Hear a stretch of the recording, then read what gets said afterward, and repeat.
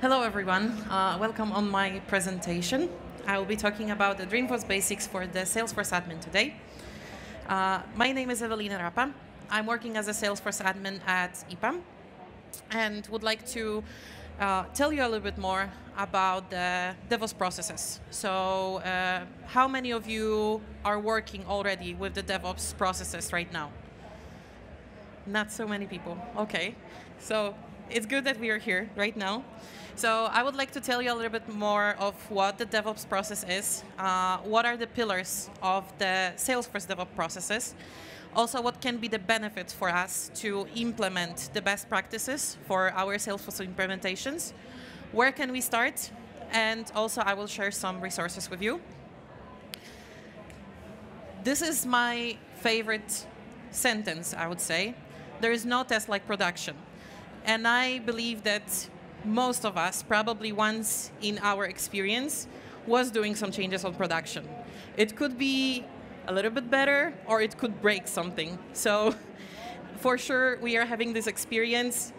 We know that it's not the best practice to do so. There is also the second sentence, which is always problematic, that it works for me. So we are developing the feature, we are sending this to the user is trying this, and they are not getting the same results as we are having. So probably there is something not working in the process, something maybe is missed, and we need to go through the whole debug process. So this is the place when the DevOps process can be really helpful for all of us. So I was also looking for the best definition for the DevOps process. And I think that the definition that this is a philosophy that guides software development and prioritize people over processes and processes over tooling, it's the best definition that we can use as a Salesforce admins.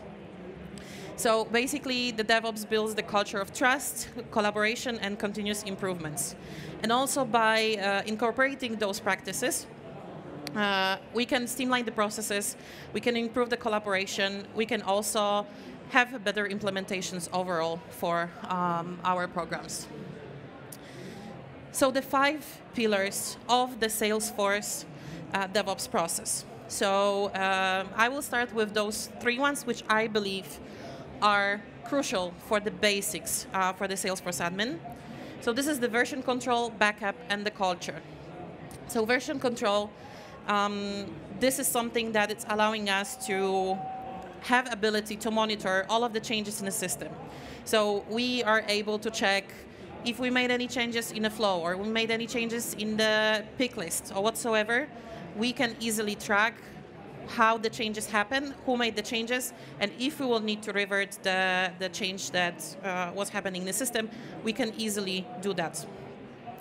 I also believe that backup, it's probably the number one priority, because we are focusing as a Salesforce admin on data backups. Well, so we are taking care of the data backups, but we are rarely thinking about the metadata that we are using.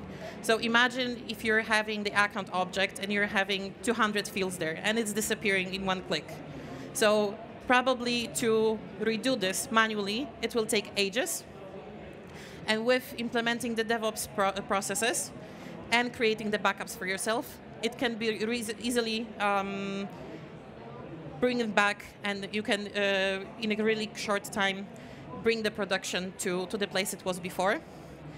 And I think that the third one, which is the most important, is the culture. So basically, we are building the strong collaboration between all of the people in our process. So we are building strong collaboration between the admins that are working on one organization, also with the QA people, with the end user, so everyone is involved in the process, and we are building the collaboration and understanding of the whole platform. The other 2 that are important for the Salesforce DevOps processes, it's automation. So there is the continuous integration and continuous delivery. So this is something that can be implemented later on when you're feeling comfortable with already having the basic setup of your DevOps project. It can help you to have this continuous setup for the system, that you don't need to make the manual changes. You're just preparing the packages, you're just preparing the changes, and then the tools can help you to do this automatically. Also with the continuous delivery, it can be partially implemented without the automatization when you're releasing your changes frequently. So it's a good practice, for example, that even if you're making the minor change, like adding new fields or making changes in the layout, just add this automatically and immediately to the repository, and then it will be easier for you to manage that. It will be easier for you to test that, instead of like collecting all of the changes that you've made over time and just put one change set or one deployment at a time, and you need to test 10 or 15 features at the same time. So the testing is the next one. So this is the part when I know that maybe not everyone is using it. As I was talking, the production is the best testing environment for some of us. But it's a good practice to have the developer sandbox and the testing sandbox. It's giving us additional step, but at least you will be able to catch all of the errors or any minor issues before your user will see this on the production. So I also showed you some like graphic representation of how the DevOps process is looking like, more or less. So the blue dots are the main branch. So this will be our production data. This will be our base of the system. And we are having the red dots. And I put the D1 and D2, which is basically one developer and the second developer. So in this process, we are making small changes. We are adding this on the go. So we are not collecting a lot of packages, a lot of changes at once. And at any time, we can just merge it to the main branch, and then we will have one source of truth for the whole process. So what are the benefits of using DevOps process? So faster deployments of the changes. So basically, we are having one package. We are getting all of the information in one place. And we don't need to think too much of like if we forgetting about some element, or maybe if we are creating the change set, if for sure we are having everything added in one place. So using the DevOps process and adding everything on a go and using the continuous development practice, it's allowing us for faster implementation. It's also reduced the risk of the deployment errors. So as I mentioned previously, when we are using the change sets, we can easily forget, for example, to add the profile. And then when we will put this on production, the user will have an issue to see this field because we forgot to update this information. So once using this and having one big repository of all of the elements in our system, it will just make it much easier. As I was also mentioning before, it's creating this collaborative environment for all of the people. So it's easy for the admins to talk to each other. You also have all the time the communication with the testing, with the QA people, or also if you're giving the features to be tested for the end user. So also you're getting instant feedback on all of the changes that you're doing. There's also consistency across all environments. It's easy to keep all of the environments the same. So as we are having our production and we are making our changes on developer sandbox, and for example, every developer is having their own sandbox, it's easy for us to have one version of the system and quickly deploy it to other sandboxes. So then, for example, after the big release, we can just put everyone to the same state of the system. And there is also rapid rollback capabilities. So this is the situation I was mentioning before. So imagine that half of the system is gone. Something happened, you don't have your object, you don't have your fields, you don't have your processes. So if you don't have this documented and you would like to do it manually, it will probably take a long time and it will stop the business from working. So having everything in one place, it's allowing us to bring all of the processes and bring all of the information really quick. So where to start? So in one of the resources I will share with you, you will find this graphic. So basically, it's not said that you need to just start right now and redesign all of your processes immediately, that you need to use all of the tools, you need to use all of them automation. So basically, this is not a sprint, it's a marathon. So if you didn't use the DevOps processes before, it's better to start slow. So it's better to create the backup first. So be familiar with the system, be familiar with all of the tools that are needed for this, and you don't need to put any extra money for this. So you can just get familiar with the metadata. You can also learn how the metadata is built together, because, for example, when we are just working with the change sets, we need to get used to some other elements that will be happening with the DevOps process, and how, for example, developing will change for specific elements. So, for example, it's good to start with the venture control and with creating the backup later, to add the elements of deployment, to add this element when we are putting the changes, that we are committing the changes, and then trying to merging. So basically, you need to make it as a learning path for you, and just try to click it through and see what will be the best way for you to use it.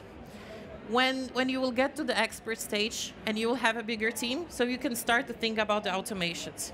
So then you can implement some tool which will allow you to do automated stuff. So you don't need to worry about the deployments. You don't need to worry about taking care of all of the process.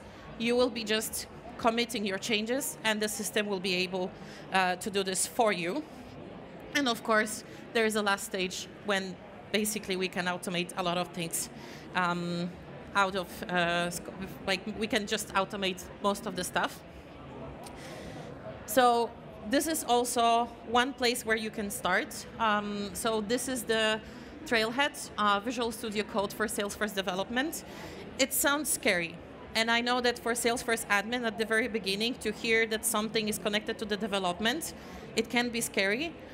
But this is a good practice to connect your org to the Visual Studio Code, to try to retrieve your data, that also you will be able to see how the metadata is built in Salesforce.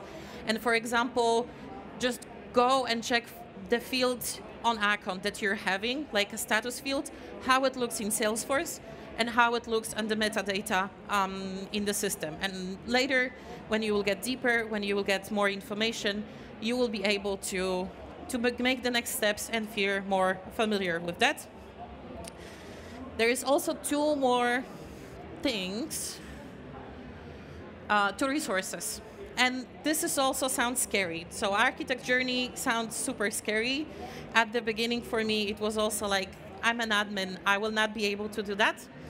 But overall, in this trail mix, you're having a lot of information, the basic information and theory about the whole development lifecycle management. So you will also get some basics, you will get the best practices from there, and you will be able to see how it can be implemented inside Salesforce. And one thing which is like super interesting, and I strongly recommend you to do, it's a DevOps Launchpad. So on DevOps Launchpad, you're having the design trainings for basic of DevOps. So you will go step by step of how it works, how the Git works, why we are doing that, what is the best practice, and then you will be certified. So this is also additional perk of doing and using this resource. So thank you so much for being here and listening to this presentation. And here is my slides about the survey. So as everyone was mentioning previously, there is an option to win some amazing prizes. You can just scan the code and put some information and give feedback about my session. Thank you. Thank you for watching. We would love to get your opinion on this content, so please leave us some feedback on the comments section below. If you did like this content, give that like button a tap. And of course, if you want to see more videos like this, subscribe to the Salesforce Admin's YouTube channel. If you want to learn more about being a Salesforce admin in general, head on over to admin.salesforce.com. Thanks again.